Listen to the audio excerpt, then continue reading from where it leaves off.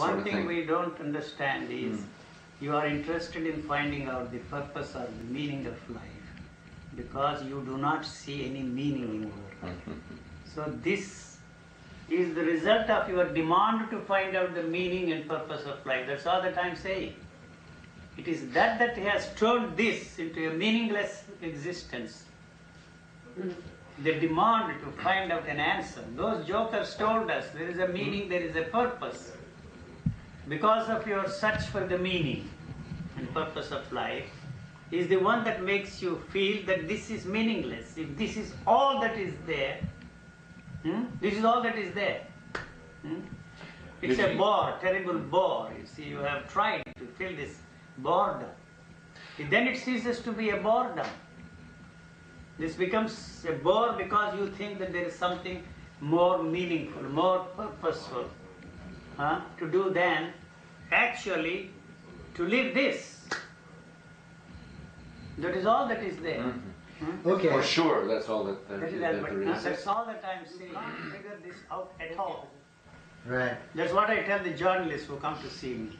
It's a reflection on your intelligence because you call me either a guru, a non-guru, an enlightened man, a God man, this, that and the other. Because Well, the thing is, I was thinking this morning that whenever I talk to anybody, I get in trouble right away.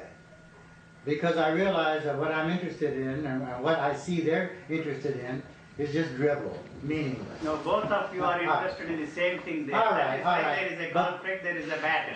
But I alienate people worse, as bad as Terry did. Now, He's gone. yeah, so I have to keep my mouth shut or I would destroy everything around me. Even if you keep your mouth shut, this is going on there inside of you. And so, if I'm talking with you, then what I understand or listen to or hear makes sense. How can it make sense? Because it throws me back on myself. I don't understand. Throws you back, can you help me? But suppose it makes sense, what follows from that? What follows Just from suppose. that? Supposing it makes sense. What is the question?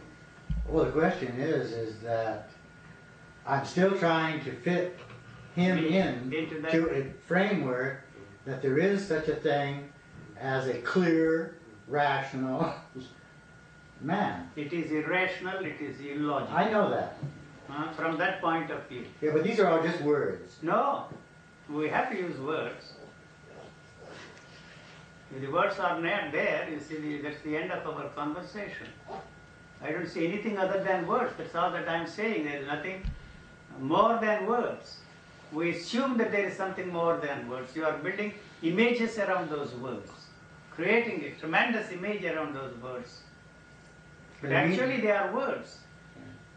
The word is the thing. You can't say the word is not the thing. If the word is not the thing, what the hell it is? I want to know. Well, there's something there, always trying to capture something. What is it? It's the lack of being able to face what is this reality. The problem is, if I may put it that way, there is nothing there which is trying to capture something. It is one. They are not two different things. It never occurred to me. That's what I'm trying to point out. I think the problem is confusion. No? Why not? I don't know. What do you mean confusion? I don't know. Well, wait. Why is that so hard? I mean, the confusion. About what? Enlightenment? About anything. I don't know. You are not getting it. What exactly is your question? It is not very clear to me. You are confused, you say. Yes. Okay. In one breath you say, I don't know. So that's not a fact for you, I do not know. No. Then I should try to modify that. Because you are hammering that question, enlightenment. My answer is there is no such thing as enlightenment as far as I am concerned. Yes. I really don't know a thing about enlightenment. I cannot tell myself that I am an enlightened man. I have no way of looking at myself and telling myself I am an enlightened man. But you have at least one certainty that there is no such thing. No. That is the answer to your question. Oh. You see, about the enlightenment. So if you accept my answer to that, there is no such thing as enlightenment, is or accept somebody else's, that is the confusion you are talking about. Yeah, well, Why do you say I don't know? As far as you are concerned, you really don't know. That's all that I'm saying. You don't know anything about But it doesn't follow that. even this thing you don't know.